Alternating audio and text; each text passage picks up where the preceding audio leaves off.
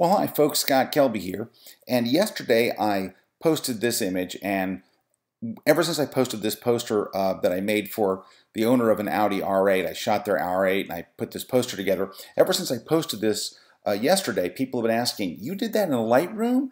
How did you do that in Lightroom? I didn't know Lightroom could do that. So I thought I would do a very quick tutorial to show you how incredibly easy this is to do in Lightroom. I did the whole first part in Lightroom and I added the text later in Photoshop, and we'll do both. So first let's jump over to Lightroom. So what you do is you take the images that you want to use, and I wanted to use these 9 images. So these are the 9 images that I wanted to use. Select them all, and then we're going to head over to the print module inside of Lightroom. So we'll click over Lightroom. Now I'm using Lightroom 5 public beta, but you can also use, you can use the Lightroom 4 does the exact same thing. Lightroom 3 does the exact same thing. Lightroom 2, I think, even did it. So what you're going to do is 2 things. First, pick the size of the page you want to print on. Now this poster was pretty large. I made this poster 24 by 30. So you go to paper size, go to manage custom sizes, and just type in 24 by 30, and there you go.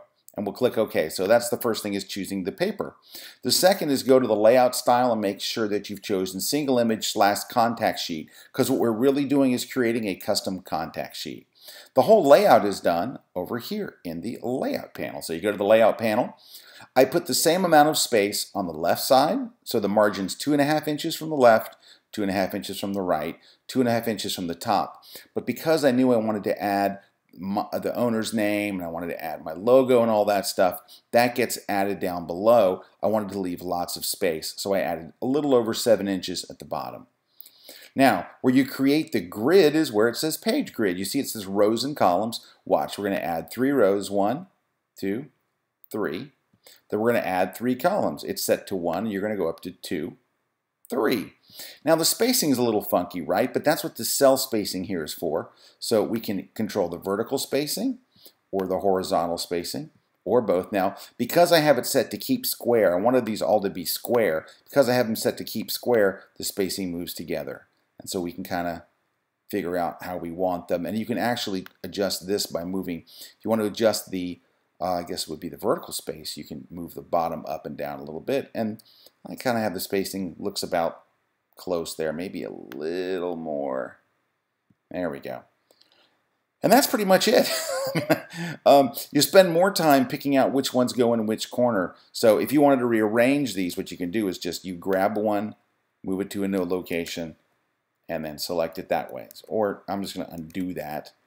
I liked it the way it was. But there's the ones. Now, once you've gotten that far and you've got the page laid out the way you like it, just go to Print to File. We'll go to Print to File. It brings up this image, and we'll call this Test Poster 2.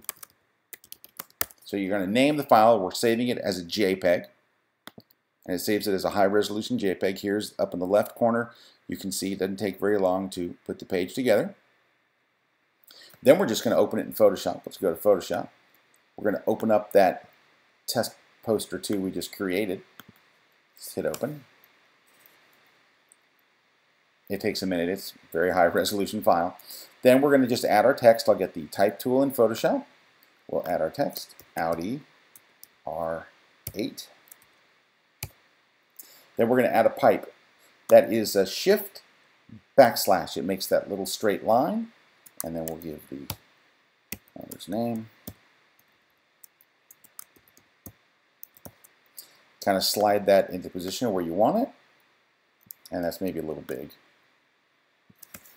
All right, and I created space between the letters by highlighting them. Using Option right arrow makes more space between the letters. Option left arrow makes less space between the letters. We'll add lots of nice space so it looks very elegant. And then lastly, I went and grabbed my signature nameplate here. Select all. Copy, and I'm just going to copy and paste it over into that poster. And put it down bottom like that. And then to make sure that everything lines up, you just select all 3. Click on the little center icon right up there to center everything up. Bang, it's centered, and you're done.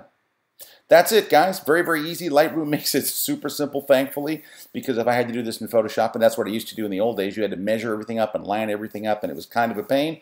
Took you like 15 minutes, but now it's super easy. Hope you guys enjoyed that, and I hope you have a fantastic weekend.